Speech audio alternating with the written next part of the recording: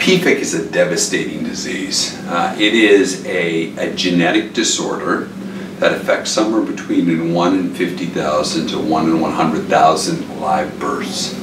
It is a disease that presents itself as terrible cholestasis, so very high elevations of bile acids, and absolutely horrific pruritus.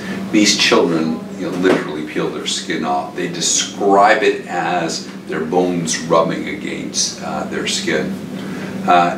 Very serious disease. Most of the children untreated will die, by age 20, and it's a disease that is at the beginning a little bit challenging to diagnose, but very quickly gets diagnosed. These children have a failure to thrive.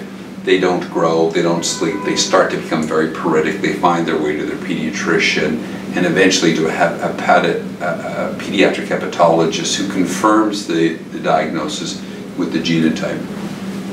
Fortunately, the treatment options right now are pretty grim.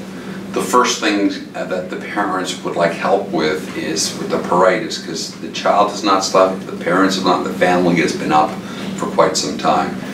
So the current treatment is a number of off-label drugs such as ursodeoxycholic acid, rifampin, etc. that are used. These drugs sometimes work, but if they do work, their effect fades because they do nothing for the underlying liver disease.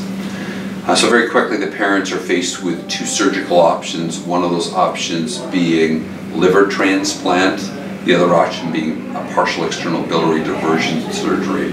Liver transplant, limited by the number of livers that are available and the complications that go with liver transplant surgery and the immunosuppression that goes on later on.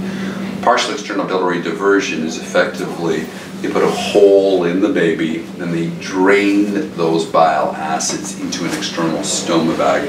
That surgery is actually pretty effective in abating the symptoms of pruritus, and the children grow and they do pretty well. But unfortunately, the surgery only works about 2/3 to 3/4 of the time.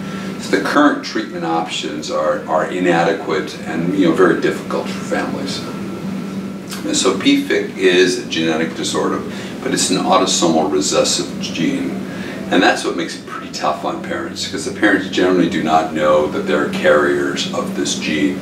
And so when they have their baby and they don't know exactly what's going on, they find that their child has PFIC, and it's quite a shocking and devastating experience. When you talk to parents about it, it's a devastating experience to find out about the diagnosis, and it's horrible to see how their children suffer with unbelievable pruritus.